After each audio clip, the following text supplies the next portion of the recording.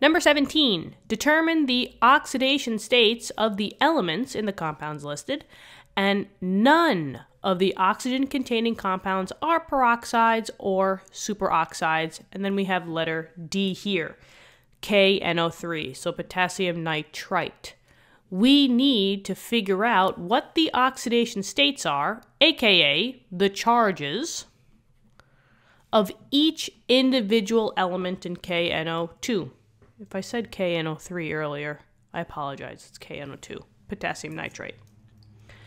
So, best thing to do for oxidation states is to memorize your trend, okay? The periodic table has tons of trends, already built into it. So this is just one of the many trends that you have to memorize. Your oxidation state trend, okay? We talked about this a little bit in depth in the question 16A, so if you want to check that number out on the playlist, you can. But just know that for majority of the time, the charges of the group will be the same charge. So group 1 generally will have a +1 charge. It will lose, that's what plus means, lose 1 electron when it becomes a compound. Group 2, +2. It lost 2 electrons. And then this trend as well. So you'll start getting into negatives on the right side, which means that you gained electrons. Okay, so we need to find out the oxidation states for K, N, O2. Now, this one is a very special case because there are 3 different elements here.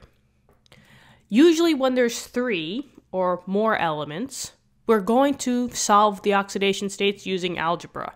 You don't have to do it this way, but I find that it's the easiest way. And the key, or majority of the time, is that you probably will know all of the elements on the outside, what their charges are.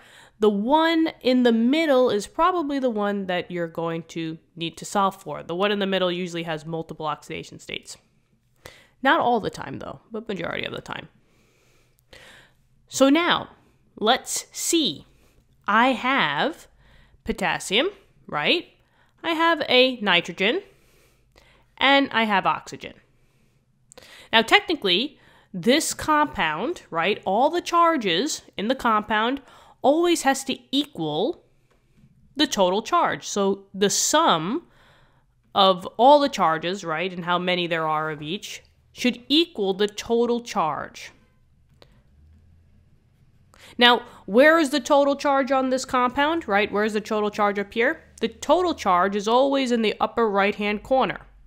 So it'd be somewhere over here, and for what they actually gave you, it would be in the upper right-hand corner. But for both of them, I don't see any number, right?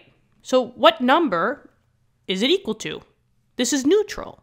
So there's not a positive nor a negative number. So this would be equal to 0 on both of them. And that's what the total charge for this guy is. It has to be equal to 0 because they didn't tell you any charge. You assume that it's 0. It's neutral.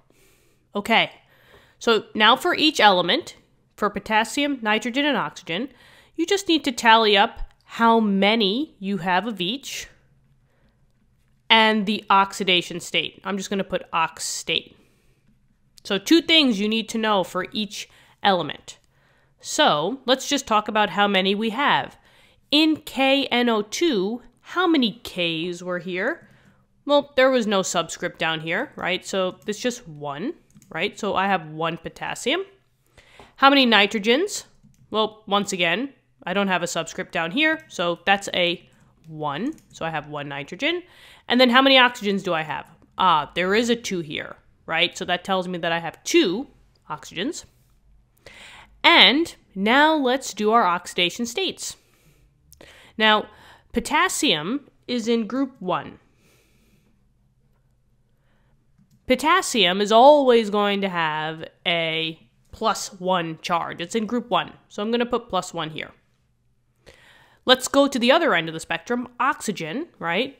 They did say that none of the oxygen-containing compounds are peroxides or superoxides. So if that's the case, oxygen will always have a -2 charge. It follows its trend, mainly because oxygen is so electronegative. So it's going to want to follow the trend that's given. So in this case, oxygen will want to be a -2 charge. It will it will gain 2 electrons. But now the one in the middle, it might follow the trend, right? But it might not. So let's just see what it is. I don't know what it is at the moment, so I'm going to use algebra to get it, right? I'm going to label this as X. Whichever one that you don't know, you're always going to label it as X. And now what you're going to do is you're going to multiply what you know of each element. So you will multiply how many potassiums you have times the oxidation state. So 1 times a +1 is just a 1. For nitrogen, it's 1 times X, which is X, right? And then for oxygen, it's 2 times a -2. So that's a -4. And remember, that equals the total charge. The total charge in this case was a 0, right? And you always add everything up. So it would be 1 plus X plus a -4, which basically is just a -4. So now I have this lovely formula, right? 1 plus X minus 4 equals 0. Well, I could do 1 minus 4, and that would give me a -3. So let's just do that. And then we'll get rid of this. And then just solve for X, right? Instead of -3, I'll do +3 on both sides. And that gives me X equals a +3.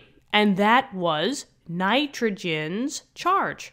So in this case, it actually didn't go by the trend. Sometimes they're not going to go by the trend. So you have to solve with algebra. So this is nitrogen's charge. So now what are all of the oxidation states? Well, potassium, we said, was from the chart. It was a +1. That means that it lost 1 electron. Oxygen followed the trend. It was a -2. Negatives mean gain. You gain 2 electrons. And I'm just putting E negative as electron. And then last but not least, nitrogen, which was the one that didn't follow the trend, that one was a +3. It lost 3 electrons. And there you go. Whee! There are all of your oxidation states: potassium, oxygen, and nitrogen. And that's it. So, guys, what do you think? Let me know in the comments. If this helped you, give it a like or a thumbs up or whatever. You know, smash the subscribe button if you want to. Thank you. But other than that, I really hope that I'm helping you guys out in your chem class. And if you have, if you're in physics or math at the moment, we also have questions for those. If you want to check out our playlist for that, that would be awesome. But either way, I hope you have a great day, and I will see you guys all in the next lesson. Bye-bye.